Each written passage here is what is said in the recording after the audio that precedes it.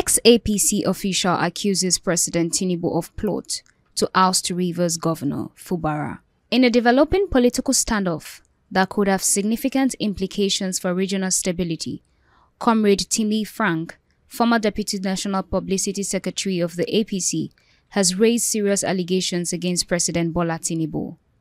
You're welcome to Naija Anchor News. I am Abigail.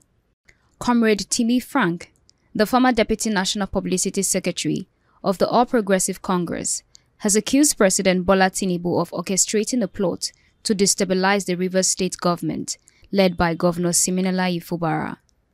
The allegations follow a federal high court decision to freeze the state's monthly allocations, which Frank described as part of a wider plan to coerce Fubara into joining the APC or face removal from office. Frank has voiced concerns over President Tinubu's silence on what he claims is an unconstitutional act by both the judiciary and security forces in Rivers State. He argued that Tinubu's silence stems from dissatisfaction with Governor Fubara's refusal to align politically with the APC, hinting at a strategic move to strengthen the party's influence in the region. The former APC spokesperson also alleged that ex-Governor Nyesom Wike had warned President Tinubu that Fubara's independent governance could pose a threat to Tinubu's potential 2027 presidential bid. According to Frank, this is part of the reason federal resources and security agencies have been mobilized against the governor. Frank further highlighted the potential consequences of destabilizing Rivers State, warning that such actions could meet firm resistance from its residents.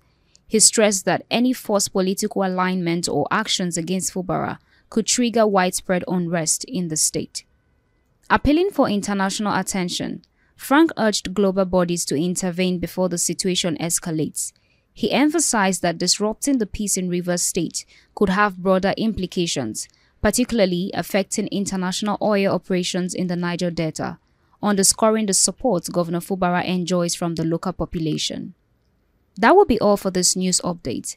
We shall keep you posted when further issues arise. So for now, do stay connected to Naija Anchor News and drop your opinions in the comment section.